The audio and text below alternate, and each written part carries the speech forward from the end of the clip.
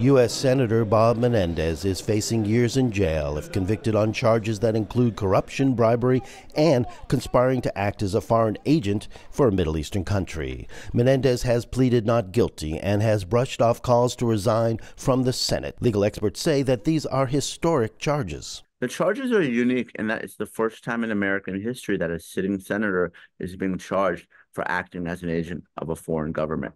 The senator, who served as chair of the powerful Senate Committee on Foreign Relations, is accused of receiving cash, gold, and a luxury Mercedes-Benz in exchange for his using his influence to help associates in New Jersey and the Egyptian government. The Justice Department says Menendez and his wife accepted hundreds of thousands of dollars in bribes in exchange for Menendez's help. In June 2022, U.S. federal agents raided the couple's New Jersey home and uncovered nearly $500,000 in cash and over $100,000 in gold bars. Senator Menendez is going to defend this case in two ways. He's going to attack the criminal intent and say that he was acting in the public good.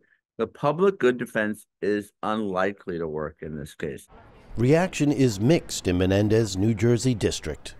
I think he has to be tried for what he did, and if he's found guilty, he has to leave his seat in the Senate, you know.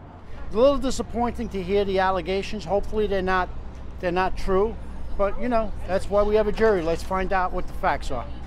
Menendez has temporarily stepped down as Senate Foreign Relations Committee chairman to focus on his legal defense. Once regarded as a rising star in the Democratic Party, Menendez's future is now uncertain.